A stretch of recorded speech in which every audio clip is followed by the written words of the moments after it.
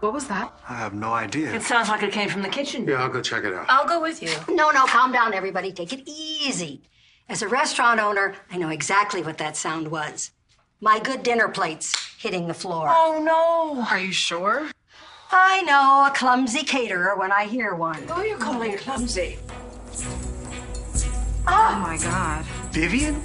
How did you get in? What are you doing here? Sorry for the noise, but I wasn't invited to the wedding, so I had no choice but to crash.